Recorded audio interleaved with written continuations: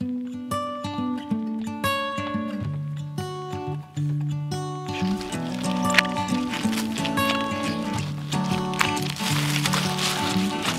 never understood a word they said. Kept running in the woods alone instead. Somewhere, somehow, I guess I lost it all. Try to keep it up and standing tall.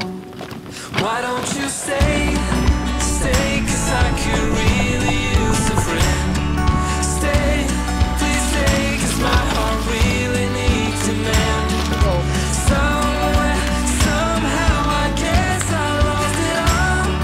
Stay, stay here with me. All right, so it's time to get back to the project that I've been wanting to get back to now for a couple of weeks, but the weather and temperatures are actually working well for us now. It's actually 60 degrees today. Can you believe it? Late November, 60 degrees. I'm liking it. So we have this section up here at the top of, just above our garden, where it has been wooded, and we're gonna work on culling out the trees, getting rid of a lot of them. And I wanna have some fruit trees growing, area for fruit trees, an orchard, as well as some more beds to grow things, as well as run our chickens and ducks through it. And with all the trees that we've had here, we haven't been able to do that efficiently or easily. So it's time to get back on that project. So we have I have cones we're sectioned off in 4 sections. And today we're gonna start on the first section. And we have our work cut out for us right here. I need to chop up a lot of this stuff and use the shears and break it up and actually use it for firewood, since the tree that was cut down here was rotting and just old, so we can actually use this for good kindling. Maybe some now and then some next year, but we got our work cut out for us. All right, there's a lot to chop up here with these shears, so I'm gonna be getting a good chest workout today. So we're gonna just chop all these up with the shears, and then as I'm chopping them up, Micah's gonna help load them up, and we have Sayla joining us for the party. So it's time to get busy.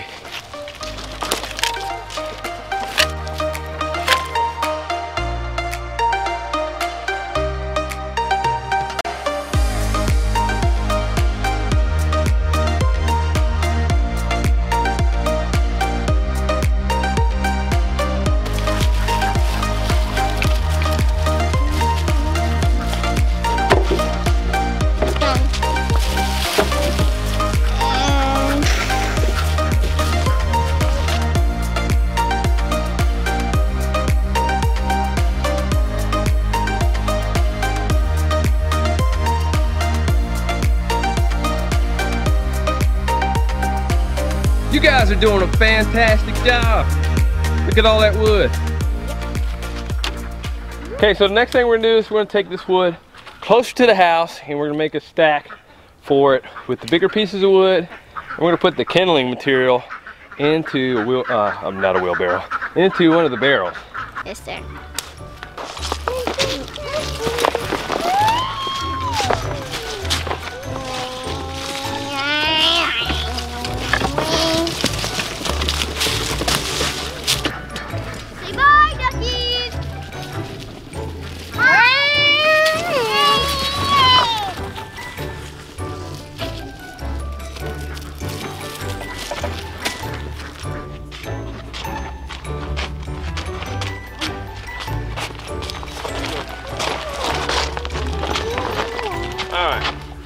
Did I back you in there?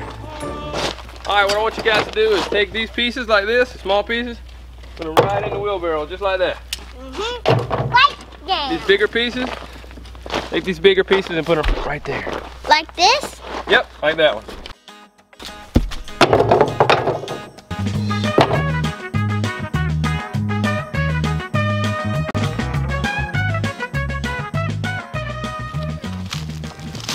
Alrighty, I must admit, there's some tasks and some work that I don't necessarily look forward to doing.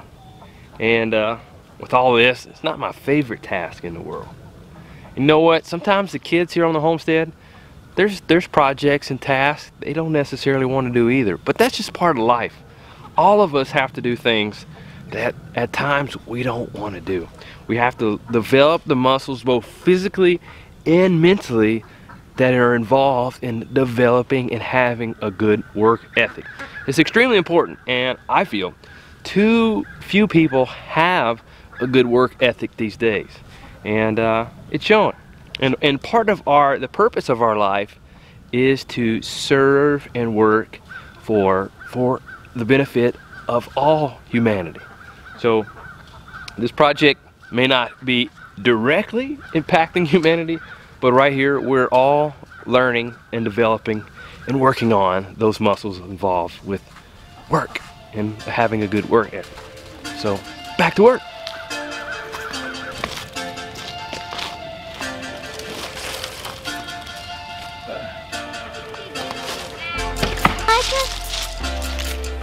I'm sure there's some poison ivy in here, as I can see some of it. But this is the best time of year to get this project done right now. Going for next season, I have to do what I got to do to get the job done.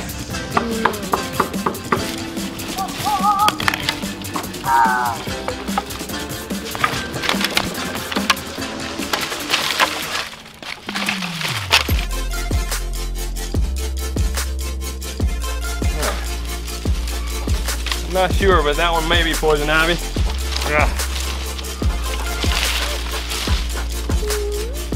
If anybody watching has any suggestions on what to do with the poison ivy, because you can't really burn it because it will get in your lungs and that's not good, let me know if you have any suggestions.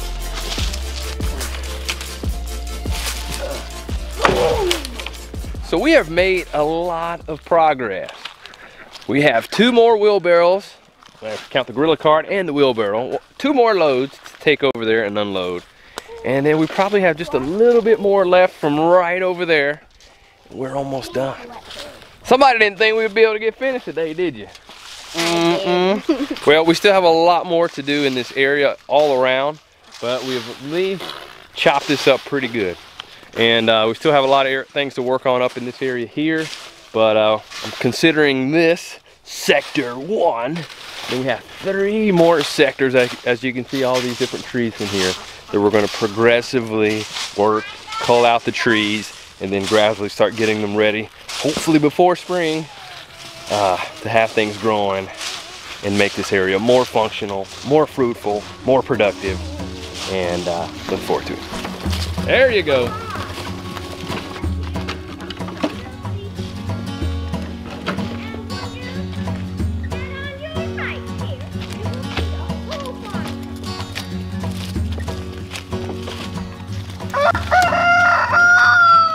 I must admit, I really enjoy working and working hard. But once I started getting into homesteading and actually doing homesteading, becoming a homesteader, I was like, whoa, this is a lot more work than I thought it would be. And it is. It's not easy work. And I think about the pioneers back in the day that was their life. They had pretty much no other choice for the most part. And I feel like we are creating a world where we want a push button world. We want everything to be easy. And I think parents oftentimes make the mistake of trying to make their children's lives too easy, wanting them to have a life easier than they had it. I think to a degree that's not wrong, but not teaching your children to work and not developing a good work ethic in general is bad, and it'll put anybody at a disadvantage. So one of the top 3 things that I feel is important for me as a parent, as a father, is to equip my children with a good work ethic. Yes, I want them to teach them all the academic things, but without the work ethic behind it, they're not going to be able to apply themselves to learn the different things. So it's very important to us that in the realm of, and the adventure and journey of homesteading, that we are passing on a legacy in multiple ways, and that I'm growing at the same time. You're like a circle that floats around me, keeping me safe and sound. And when I fall, you tied a rope to me. You're blessing me every day. I was down with an illusion, like a sparrow with broken wings, but now I shine with your reflection on me. I'm getting back up on my feet. That you showed up was written in my palm. You are a statement, explode like a bomb.